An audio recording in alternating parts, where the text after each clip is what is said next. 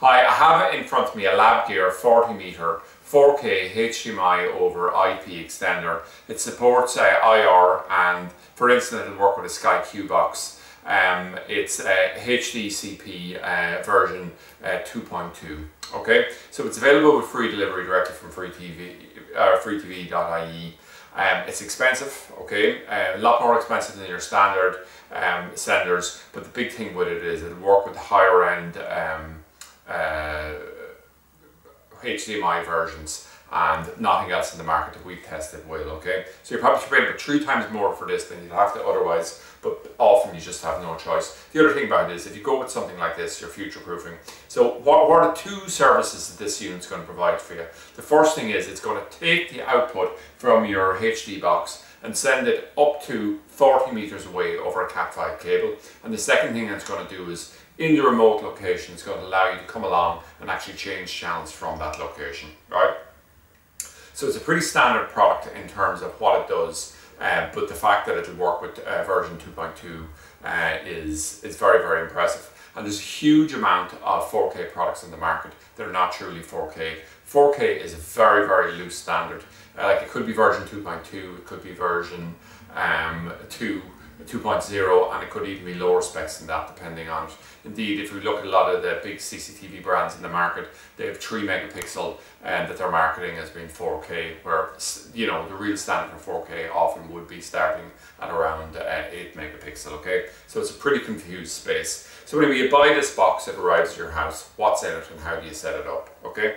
So the first thing here is, so there's a pretty good description on the back of this, how you're going to set this up. And we actually use this ourselves when we're trying to figure it out initially, okay? So the first thing to note here is that we have a power unit that will work with it here, okay? So that's only on the sending end. So we have a transmitter here and we have a receiver, okay? So I'm going to talk a little bit detail as we wire them out, but basically they're faced each other and they're interconnected by a LAN cable up to 40 meters long. Okay, each of them has an IR sensor, 2 sensors with it. So there's a transmitter and a receiver one. Now for the setup that we're doing here, we'll only be using one sensor on this end and a different sensor on the far end. So different ones on the transmitter and the receiver end. Now in theory you need to use it in both ways, but not in any practical application that I can ever think of, okay? There's RS485 connections here. This is allowing you to push this in, connect it in, and you can do updates from PCs, things like that. Absolutely nobody's going to use these, but anyway, they're in it there.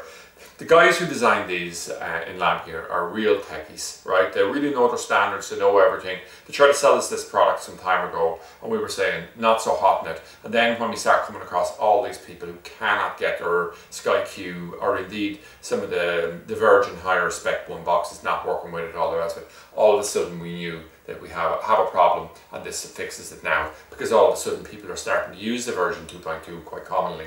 We also have these little racks here, and this is just to make it rack mountable, so both the sender and receiver are doing it, and that once again fits in with the general overall high spec version on it. So what I'm going to do here is I'm just going to start the assembly process, get it working, and then we'll look and see where we are, okay? So the first thing I'm going to do is I'm just going to connect this quite strange looking power connection here, just screw it in.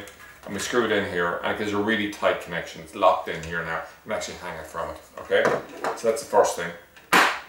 The next thing here is I'm actually going to get the HDMI lead output from here. I'm going to run it in here and push it in. I have that connected. And I'm going to plug in this 3-pin power plug on it, okay? This actually came in 2 parts.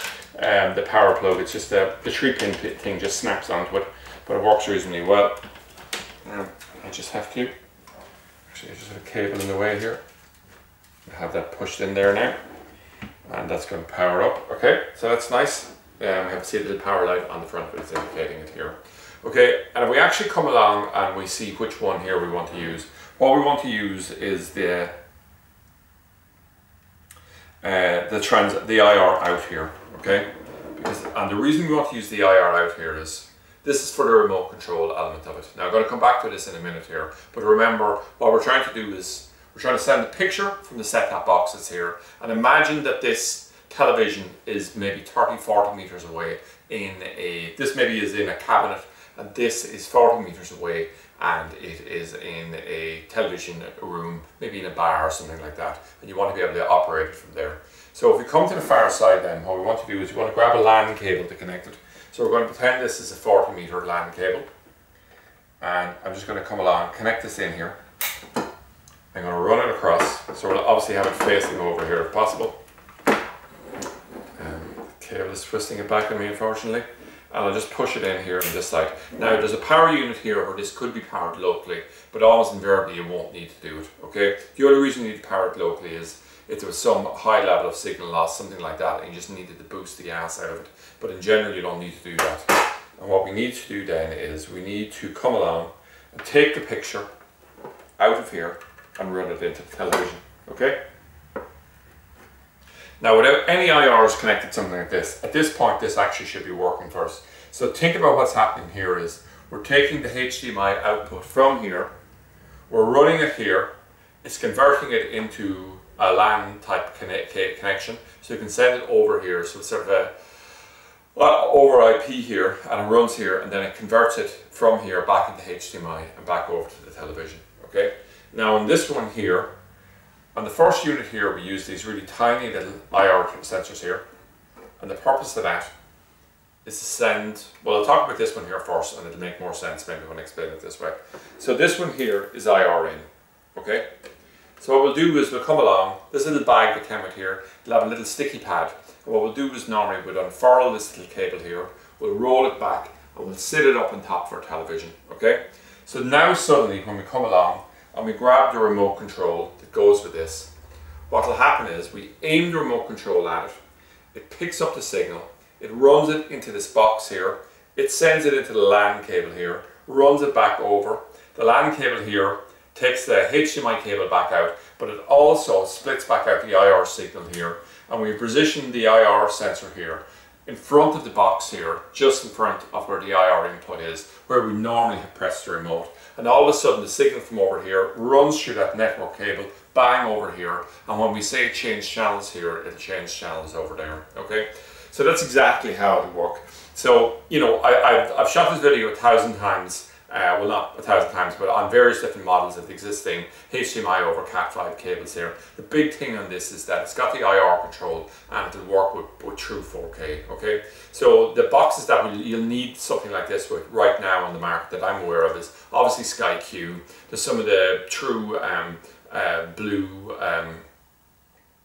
DVD Blu-rays that are using true 4K, and also to say I think the latest version of the Virgin Media box as well, it's a full 2.2 output on it as well, so I believe you actually have to use one of these with it. So we're living and learning. People buy products off us that don't work with their particular setup. We find out the specs and what they're trying to use it with, and constantly that's how we're finding out more information for the marketplace. So this particular unit here, we sell one a month, now we sell 2 or 3 a week, and the reason is that people are running into these problems. They want to get the extra content, the full thing, and it's not being supported on the existing senders. So that's it anyway, an overview of the Labgear 40-meter 4K HDMI over IP extenders, supporting IR and HDCP version 2.2.